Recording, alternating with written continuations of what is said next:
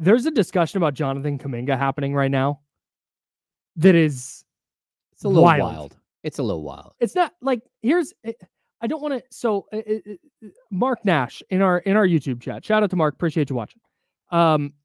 He said that the Kings should trade Harrison Barnes, Kevin Huerter, and 2 firsts for Jonathan Kuminga. Multiple firsts. So I don't want to. Here's the thing. I don't want. This is not the worst idea I've ever heard in my life.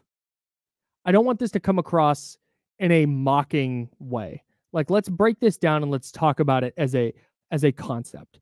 Because Mark just said in the chat, Jonathan Kuminga, if you know ball, Jonathan Kuminga can play 4 positions.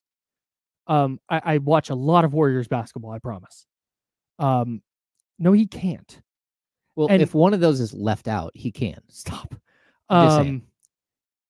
So when we're on a little bit different sides of this, because I'm higher on Jonathan Kuminga than you are.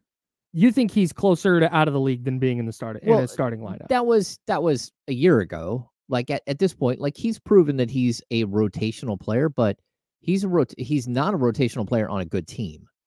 Sure. At this point in his career. And like I liken him right now to a bunch of dudes who played for the Detroit Pistons.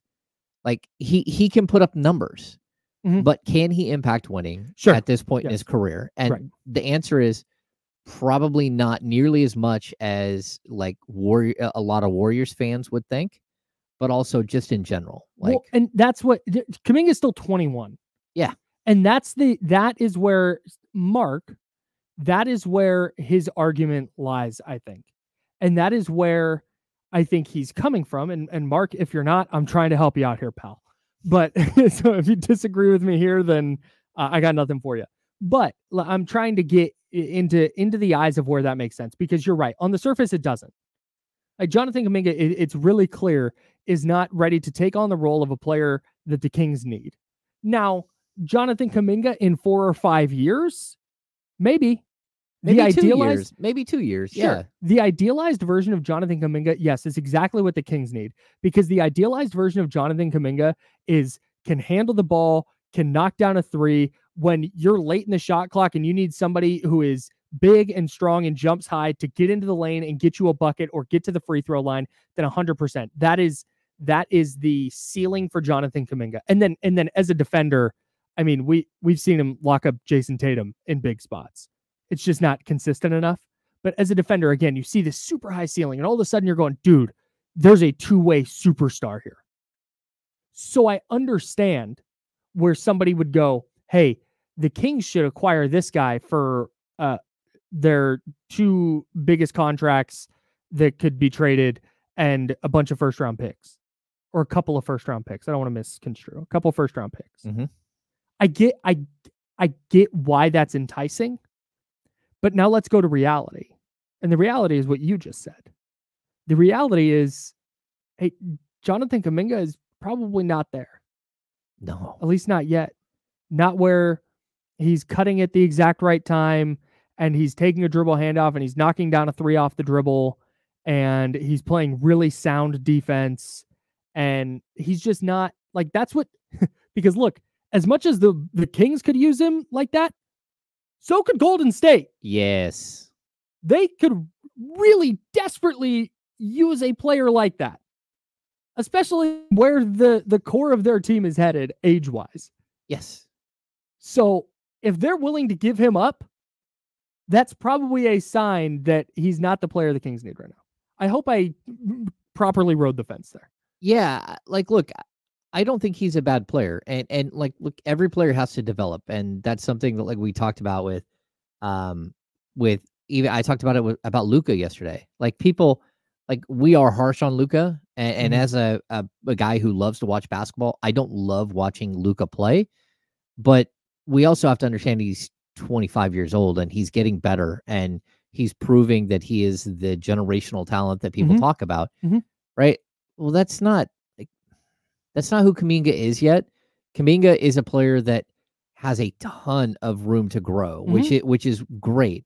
But there's also potential for him to never reach that, and for him to reach the statistical pinnacle that people think he might reach and still not be an impactful basketball player on the court. Mhm. And that's a problem. Like, And this ties into, so let's reel this in, because I don't think the Warriors are trading Kuminga to the Kings for that package.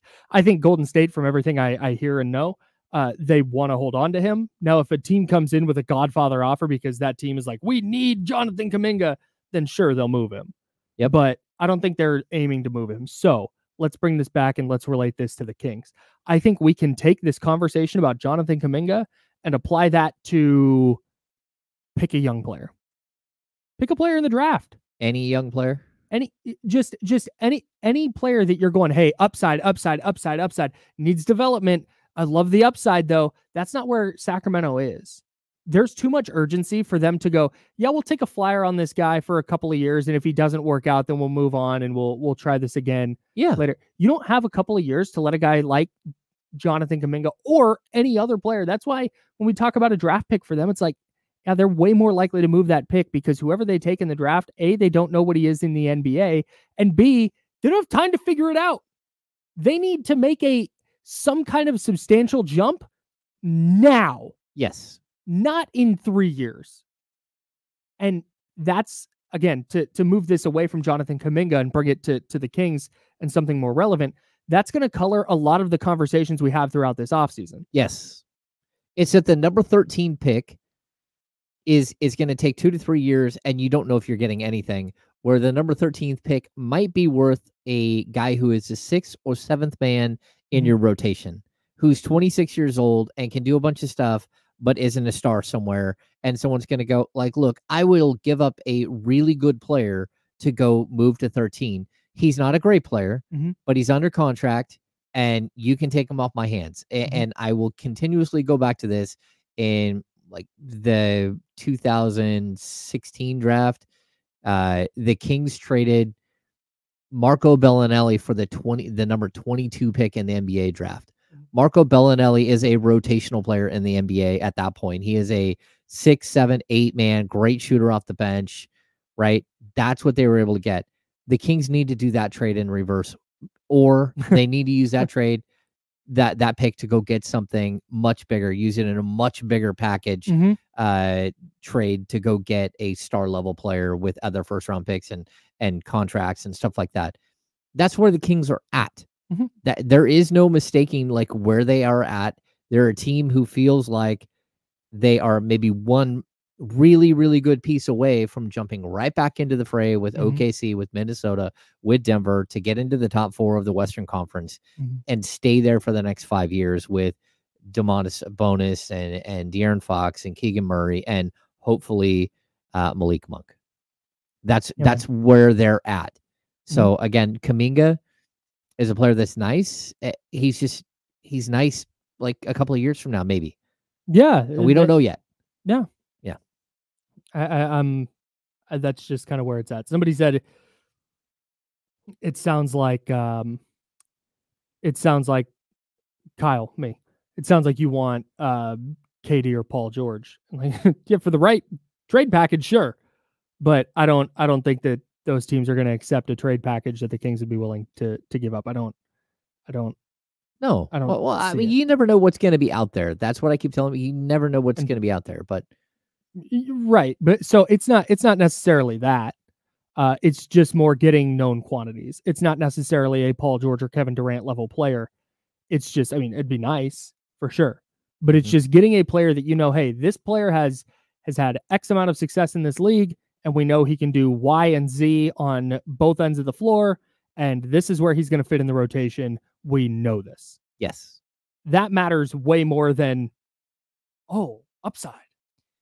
Yeah. It's just not, it's not where they're at, man. And I think that's an important note, and appreciate Mark for floating that out there so we could sparking some debate. Yeah. That said, I would not, if I'm the Kings, I'm not doing that deal. No. just to be clear. No, not at all. I'm not like, again, you can love Kuminga or not, but Kuminga is not to a point where he is a player who impacts winning on a really good team. Yeah. I'm right there with you, man.